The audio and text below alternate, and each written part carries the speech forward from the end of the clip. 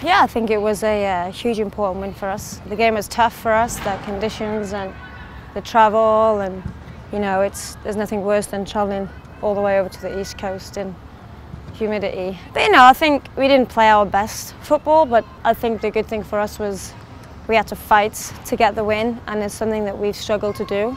So for us it was mentally a good win, and for the points, you know, that just sums it up for us. So it was a very important win for us, and it's something that we can absolutely build on. Yeah, I think, you know, we understand what each other's strengths are. We trust each other, not only how we want the ball, but also how we give each other the ball. And there was no doubt in my mind when I saw that Kim was 1v1 that she was going to turn and drive towards goal. I just had to make sure that I timed my run right, and I knew if I did that, I was in with a chance. Kim played a great ball in, and you know, I just had to finish it. You know, we do have a good relationship, we do have a good chemistry. It's something that we had last year and we're still working on and still working with.